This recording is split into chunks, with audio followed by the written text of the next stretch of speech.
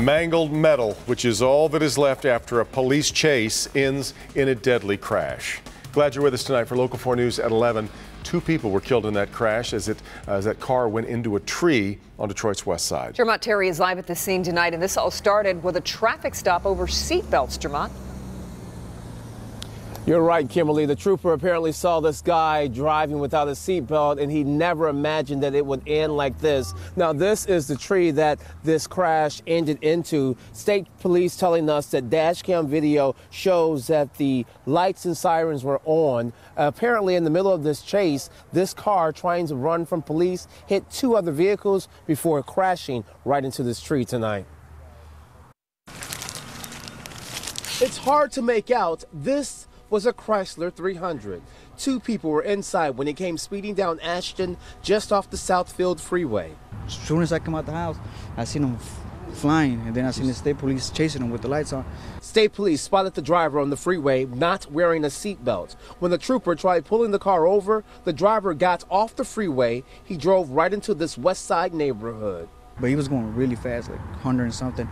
So I knew something was about to happen. The preliminary investigation shows the driver stopped briefly, but never put the car in park. So as the troopers got on the PA system, kind of warned them, hey, take your foot off the brake. We're just come up to talk to you real quick. The individual decided to run, took off at a very high rate of speed. Troopers started to pursue behind him with lights and sirens activated. The chase down the residential neighborhood did not go far. A block later, the car lost control, slamming into a tree, splitting it in half. It knocked the engine several feet away. I didn't want to get too close because there was a lot of smoke, so I didn't know if the thing was going to blow up or not. The impact killed the driver and passenger instantly.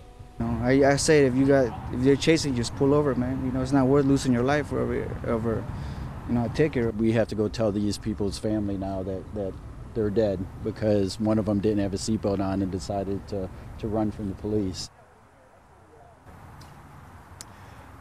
Now, police just removed that vehicle that was towed away on 2 separate flatbed trucks. That's how bad this car was damaged. Neighbors tell me they're just thankful none of the children who were playing on this block were injured. We can report tonight that no troopers were hurt as well. Reporting live on the city's west side, Jermont Terry, Local 4. Well, that's good news, Jermont, but I am wondering, I mean, this seems like a lot to go through just for not wearing a seatbelt. Yeah. But do troopers think that this car maybe was stolen?